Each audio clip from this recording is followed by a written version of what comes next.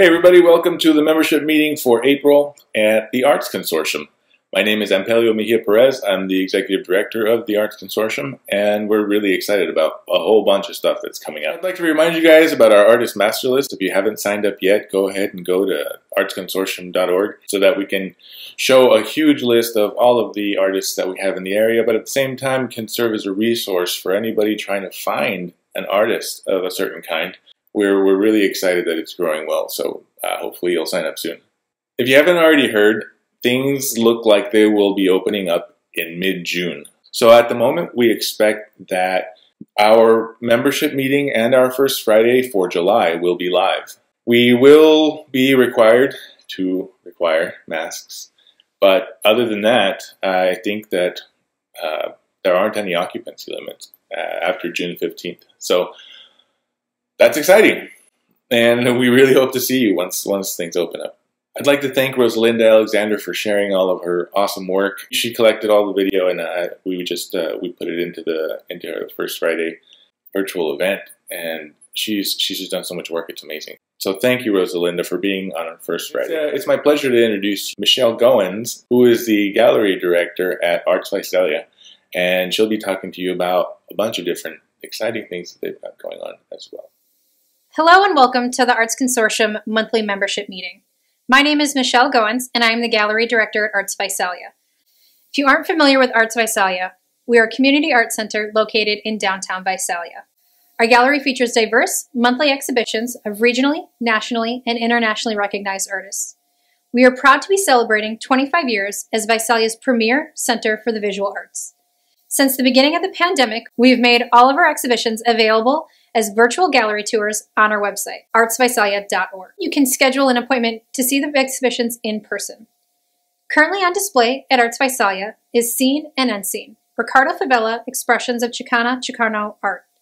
This exhibition features the life and legacy of Chicano artist Ricardo Favela from his beginnings in Dinuba to the Royal Chicano Air Force and teaching art in Sacramento. Arts Visalia is very proud to be able to extend this exhibition until April 30th. Also on display is the exhibition titled Still Here, featuring the drawings and paintings of Tulare County native Jana Botkin. These works are a testament to the beauty of Tulare County, and Jana Botkin's realistic style shows what makes rural living so appealing. Still Here will be on display at the gallery from March 31st until April 30th.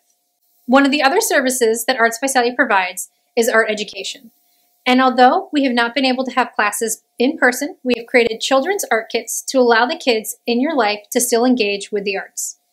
Each kit is catered to the child's age group and includes step-by-step directions, as well as most of the supplies needed for the projects.